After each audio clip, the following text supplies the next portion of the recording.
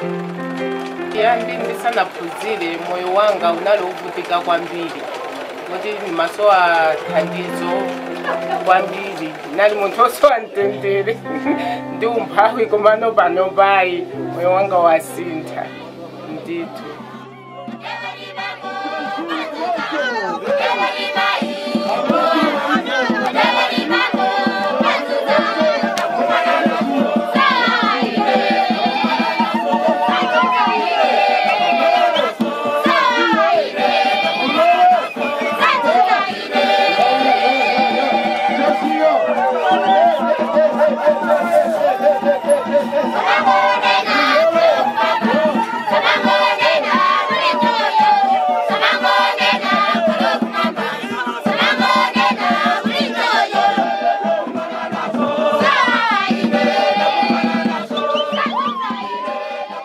Hello, I'm Dr. Deb Waterbury. I am the CEO and President of Love Everlasting Ministries, and the ministry's mission is to connect men and women across the world to the reality of who they are as the bride of Christ, but mostly also to connect us together and not be isolated across the world, brothers and sisters in Christ.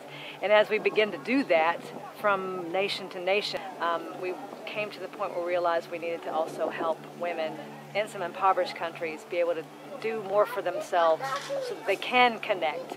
There's an issue here in terms of, in many of these impoverished countries, about being able to not be isolated in their poverty.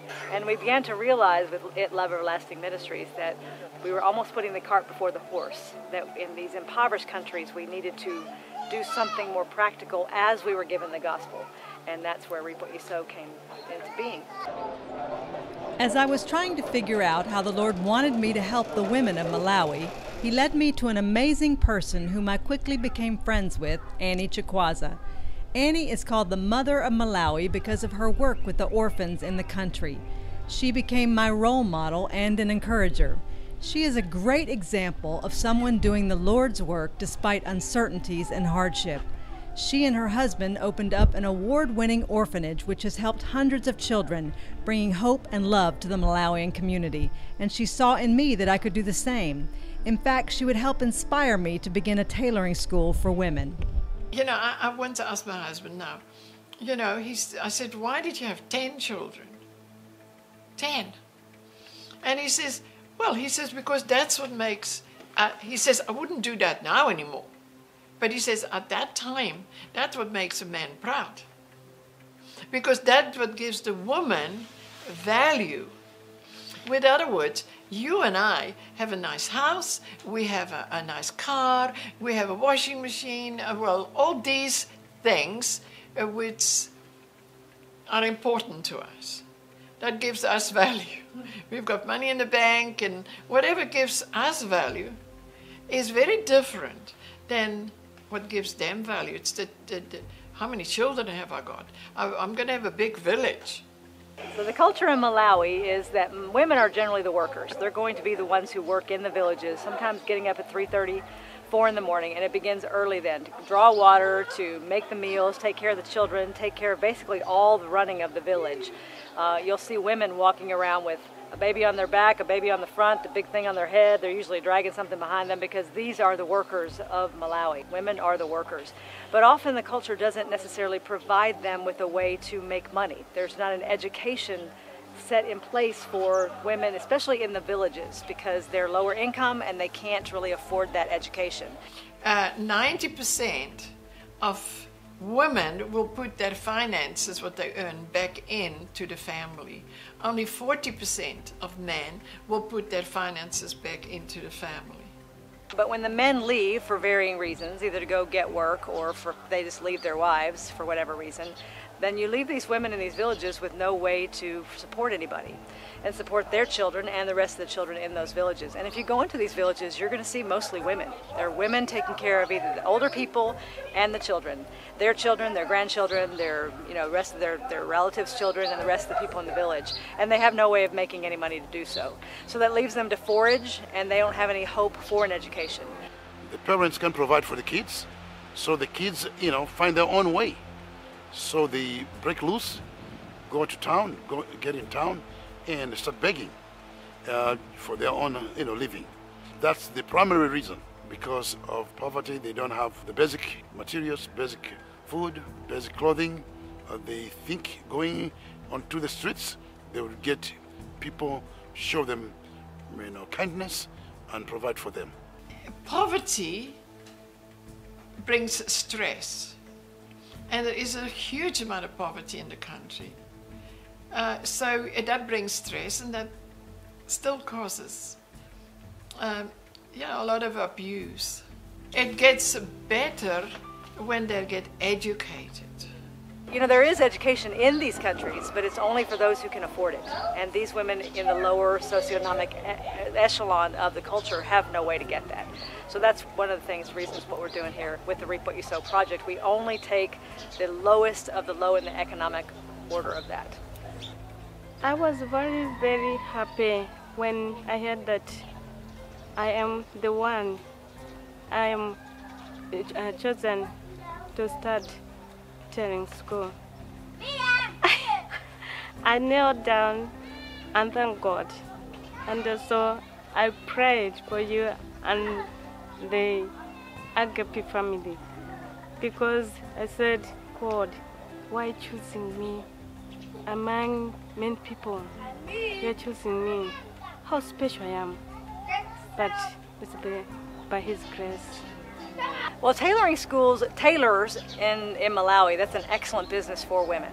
They don't, they don't have Walmart, they don't have a place where they can go buy clothes. People in Malawi and in these countries, Kenya, Mozambique, these countries get their clothes from tailors. And so that's a perfect profession for women.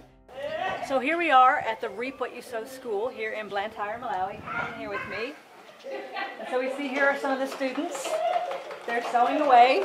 We got 4 of the students in here doing their sewing. They're finishing up a lot of projects.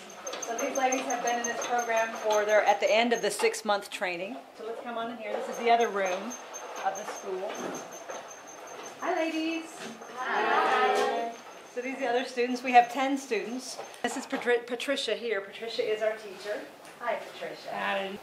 I was called to help the women because they were lack of money, maybe school fees for the children, maybe a lot clothes for the children. So I was called to teach them. It was very difficult, to tell you the truth, because being a widow, being one parent, it's not a joke, because everything depends on you. School fees, whatever needed in the house for the kids, house rent, everything. So I was struggled. Banje manga zinasintha for imene ndisanayambe business ndimatha kugona usadya zina ndisina kusowa mwina sobo jani. Yes, because I was looking first at the market there, what do people need? So I know what people need because I'm also a business lady. When I've known that now they have managed to use the machine, they have managed to make straight lines, rounded V, rectangles. Now that's when they start making clothes. At first it was like very difficult. That's how I will not make it. Maybe it's better for me to go back. But I said, God, you chose me for a purpose. So I need that purpose, people to know that you are God. And indeed, God did that. Well, these women are getting some independence that they've never had before. We have women, especially that have already graduated in the last class, and hopefully in this next class, that for the first time in their lives have bank accounts and are able to take care of not only their families, but the rest of the villages.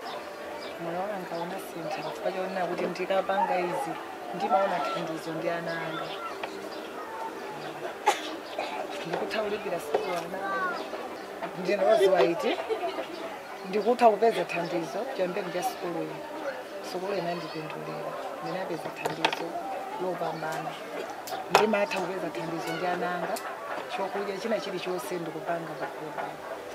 One of our students that we're very proud of is Elizabeth, because she started her business and it has been the most successful.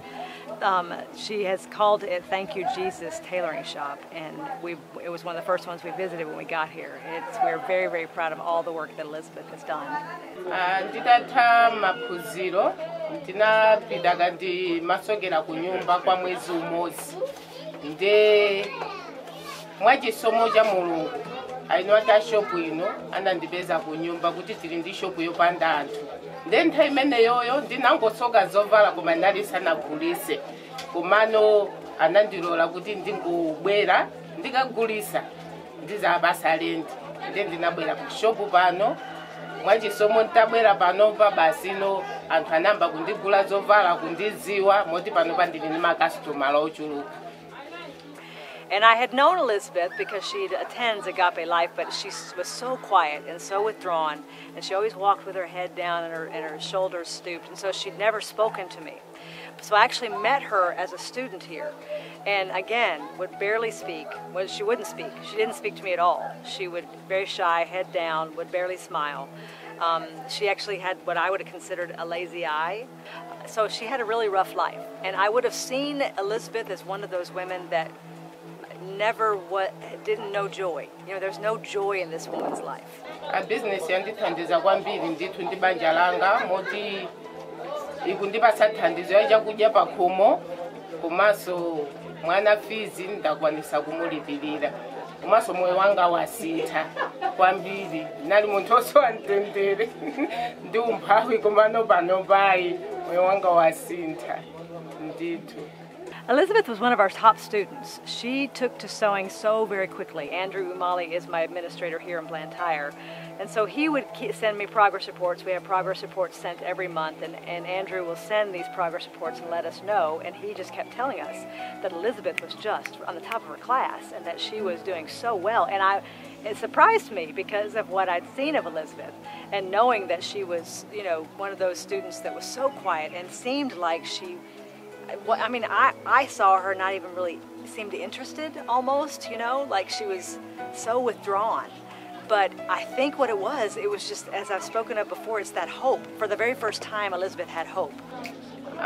Ningalimbikise pakuwaphunzisa atabwera kutufuna ngadali ndichiti kubwera kuti afuna aphunzire ndingalimbikise pakuwaphunzisa business yauterala kuti nawo sazathe kuzimira payoka asamathe kumadalira ena koma azathe kuzamazidalira payoka. When we first went to Elizabeth's shop down in the market, it's the first time I've seen Elizabeth since she graduated last year. And seeing her in the midst of that market, in that very beautiful shop, she met us at the door and she was ear to ear smiling, standing up straight, shoulders were back, she was standing like this. Her eye looked normal. I mean, I don't know how that happens, but she just looked wonderful and she was so proud. Her hair was fixed beautiful, she had her nice dress on, and she just could not wait for us to come in there. I just saw a different woman. The woman has been transformed. And I know Priscilla Mgala had told me she used that word. She kept saying, when you see Elizabeth, you will see that she's been transformed. And that was the word she kept using. And then when I saw Elizabeth, that would have been the only word I could have used. Elizabeth has been transformed. And I'm telling you, it is hope. That's the word. Pachiyambi ndisanaphunzire moyo wanga unalovutika kwambiri moti ndimasowa thandizo kumano ntaphunzira sukulu iyi ndikutha kuzimira paine ndekha pakhomo ana yakupeza thandizo fiziso ikupezeka ndithu. Elizabeth, she's one of the ones who said, now I have a bank account, now I tithe. And she's never been able to tithe before. And that has always been so sad for her, that she was never able to go forward and tithe. And now she can tithe. We have another student who's able to do the same thing, that it's been so exciting for her that she gets to tithe now. These women, that having the hope for the end of poverty for them, it really does transform them. So yeah, seeing Elizabeth and seeing her in that transformed state, it was one of the first stops we made, and I was already on cloud 9. My trip to witness the second graduation of the Reap What You Sow school and to speak at an LEM-sponsored conference in Mozambique was a lot of fun, as I brought along a team to accompany me on my travels. Alex Lopez, my assistant, Sandra Ward, a representative from PBS in Tucson, Lakeisha Dion, a business specialist, and Janet Hand, a local representative from K-Love Radio. These 4 women were so supportive of the work that the school was doing in Malawi, and Alex even brought money donated from her church to give to Elizabeth to help finance her business. Okay, so this is coming from my church at Victory Worship Center, and we want you to take it and do what you need to help your family, your village, anything you need. And the business. And yes, your business. Of course. Everything. Mom, yeah, she has said that. Yeah. Can I pray with you? Can I pray? Yes, yes. Go ahead. Dear Lord, we just lift you high. So high today, Lord. Thank you so much for blessing us with this opportunity to come here and to meet your wonderful, wonderful people. I pray blessings upon blessings for this money to do what you have, what you want with it. Yes, thank you. To bless her family, her business, her ministry, everything she does, Lord, bless her. We love you in Jesus' name. Amen. Amen. Amen. Jesus.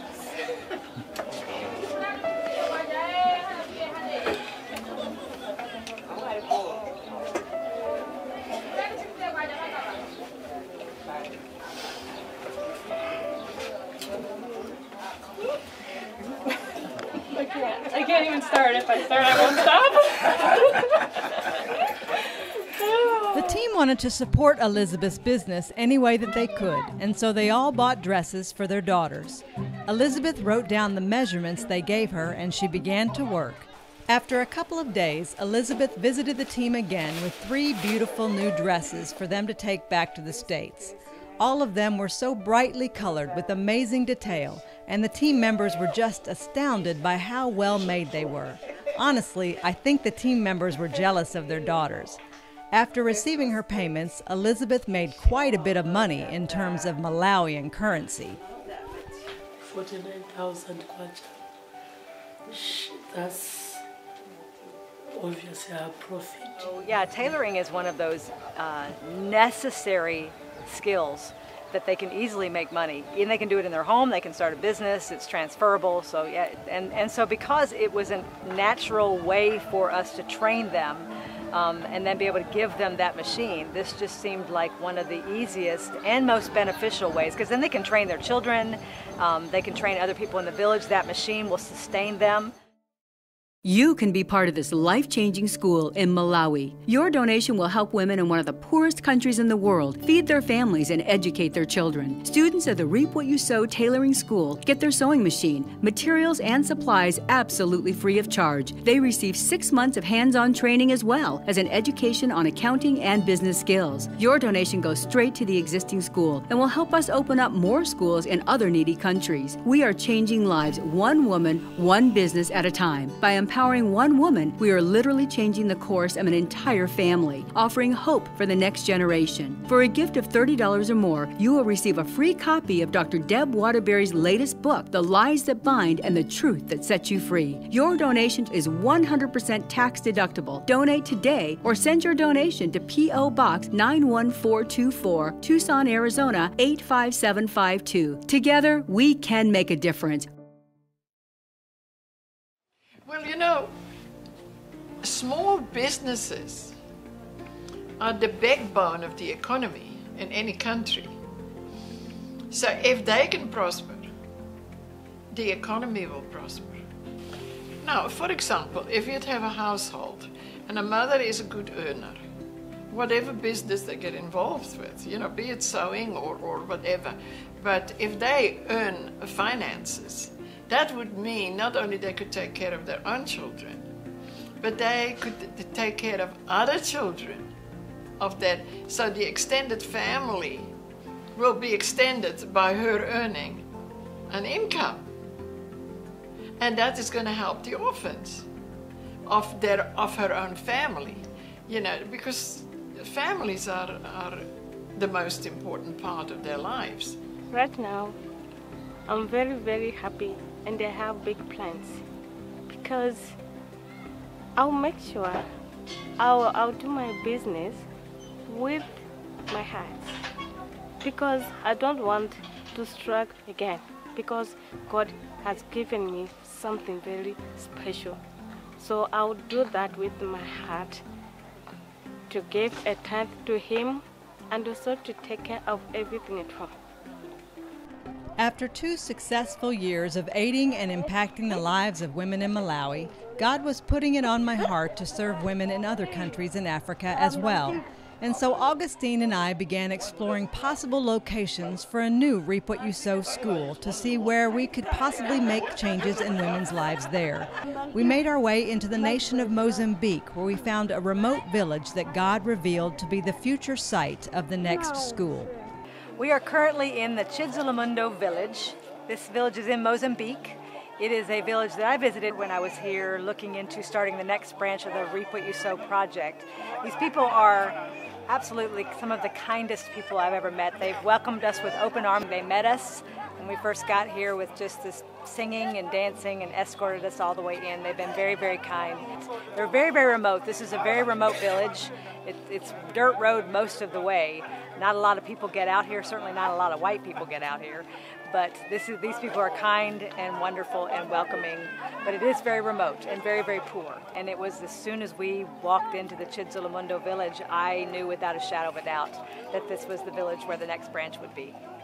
But I know in Malawi, the men treat the women with such dignity and respect, even though the culture doesn't necessarily provide for an education for women, especially women in the lower classes. The men treat them with so much respect, and I see that here in Mozambique as well. So I think it's not necessarily an issue of them being mistreated by men. It is more of an issue of a culture that doesn't really provide for lower income women to get an education. And that's where I think the Reap What You Sow project kicks in and where we step in. And you know, for us, we have so much money in our country, and we have so many ways that we can help our brothers and sisters in Christ in less fortunate countries to be able to stand up, especially these women. Because I really do believe that if we want to change the course of these nations, we really do have to start with the women. So if we start with these women, we're going to change the lives of their children, change the lives of the villages, and then we'll change the lives of these nations. I feel that the Lord is so about empowering women in Christ who have no hope outside of that, and to show them the love, you know, being Jesus with skin on, being a servant disciple. And that's what we're doing. We're showing them that we across the pond love them, and that we want to love them the way Jesus loves and serve them. You know, this is about servanthood. This is about serving them. And I don't want to throw money at them. I don't want to just, you know, give them. I want to show them how we want to empower them, so that they can do this on their own. It is a good thing for a woman in Malawi to have a business, because if a woman have a business, you try to do whatever you can do to help everyone at home, even to bring food at home. Because you can see, even those that are married, the husband sometimes they fail to help the family properly. So the woman, if she's doing the business, she tries whatever she can do to support the family. So it's a very good thing for ladies in Malawi or women in Malawi to do business. Ine ngawuzizonera kuti business yako imakhala yabwino pachonera kuti umatha kupanga momwe iwe waganizira, koma ngati business yo ili yogwira zimakhala zinthu zabwino. Malipa ndi maplani yako momwe ngatani ungapangira, siyana kuti ukapangira munthu uzingompindulisa iyeyo iweso sapindula. Leave what is so skilled. I don't know what to say. It's you have given us a special thing, a good gift. We never thought of having such a beautiful thing in Malawi, but you have done a very good thing. Leave what you saw is doing a good thing to us women. they have independence. They're help taking care of their families, their husbands. A lot of them have husbands who are invalids, and for the first time they're getting independent, standing up on up by themselves. They're brighter, their faces are brighter. They're not impoverished anymore. There's hope. And you know, it's an amazing thing what just having a skill, knowing that you're going to be able to have some way that you're going to be able to take care of your children, let them be able to go to school. I mean, one of our students, for the very first time, she's been able to pay her school tuition, school fees for her children. She's never been able to do that before. This is hope, and this is something they haven't had before. You give a person hope, and you're going to give them a smile for the very first time. And that's contagious, because then everybody else in the village will have hope. And it's just one sewing machine. I mean, one sewing machine and one woman who has this kind of skill given to her will give hope to a village. It's an amazing thing. Hope is contagious. Hey, sukulu imeneyi kwa ine ndikunena kuti ndiyabwino kwambiri, ndipo vumbuluso limene munalilandira ndi vumbuluso lochokera kwa Mulungu. Ndipo anaonadi azimayi aku Malawi, Mulungu anaonadi azimayi aku Malawi kuti akuvutika. Mwa mmodzi mwa iwo ndinali ineyo. Ndithu moti ndi sukulu imene nthawi zonse ndimakupemphererani kuti Mulungu akwaseni moyo wautali, komanso masomphenyano apite pasogolo a sukulu imeneyi.